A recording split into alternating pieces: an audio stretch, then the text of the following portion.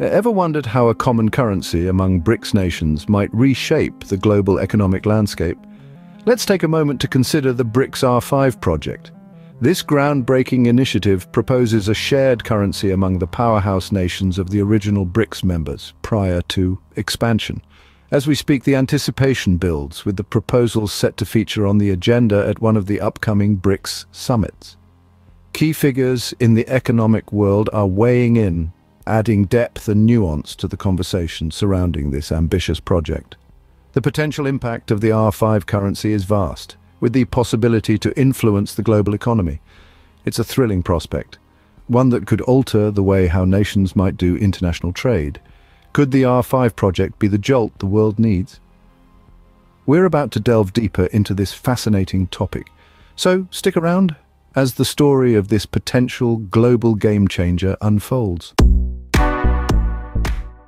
With 60% of global reserves in dollar-denominated assets, the call for a feasible alternative is loud and clear, and this is where the BRICS R5 project steps onto the stage. However, the path to a new world currency is not without its skeptics. One such voice of caution belongs to Jim O'Neill, a key figure in the BRIC concept. O'Neill's skepticism is rooted in the complexities of shifting the global economic balance, a task that is vast and intricate. But while the task is monumental, the BRICS nations are not without a plan. Enter Dr. Paulo Nogueira Batista, whose insights provide a framework for this ambitious initiative. Batista emphasizes the initial stage of R5 not as a fully fledged currency, but as an accounting unit. This pragmatic approach allows for a gradual introduction of the new currency, mitigating potential economic shocks while paving the way for the future. The proposed framework for the R5 is based on a currency basket's composition reflecting the economic weight of each BRICS nation. The weightage is not uniform, but rather reflects the relative economic strength of each nation. For instance, the Chinese yuan, with its large economy, carries a significant 40% weight. The Indian rupee, another heavyweight, holds a 25% stake. The remaining weight is distributed among the remaining BRICS nations, creating a balanced mix that mirrors the collective economic strength of these emerging economies. This framework solution, as proposed by Batista, provides a practical path towards the realization of the R5. It addresses the feasibility hurdle head-on, proposing a gradual transition that acknowledges the complexities of the task while maintaining a steady eye on the ultimate goal, a common BRICS currency. As we contemplate the feasibility of this venture, let's explore how R5 might work as a digital means of payment. The journey to a new currency is complex and challenging, but with a clear framework and a shared vision, the BRICS nations could redefine the global economic landscape. Imagine a digital currency running parallel to national currencies. Can't imagine it?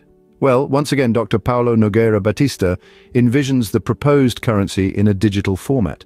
This isn't a far-fetched concept, considering the rapid advancements in financial technology and the increasing adoption of digital currencies globally. In Batista's view, the R5 could potentially serve a dual role. First, as a savings currency for the BRICS nations, providing a stable and secure store of value. Secondly, as a reserve currency, offering a viable alternative to the dominance of the dollar, which currently holds around 60% of global reserves. The proposed digital nature of R5 would allow it to run parallel to national currencies, thus mitigating the risk of destabilizing national economies. It's a balance between the physical and the digital, the national and the international. But how can this ambitious vision be realized? Batista suggests the creation of a group of experts. This team would be tasked with the intricate process of currency creation, ensuring that the R5 is designed to meet the unique needs and challenges of the BRICS nations. As we navigate the digital age, could R5 be the digital currency that reshapes the economic landscape? It's a question that might stick around for the next decade for economists to forever argue. Now, it's over to you. What do you think about the BRICS R5 project? Do you think the BRICS members could agree on some sort of shared currency? Let me know below. Drop a pineapple emoji in the comments section to let me know you made it to the end. And don't forget to hit the like button if you like this topic, and subscribe for more deep dives into transformative economic initiatives. Otherwise, take care. Bye.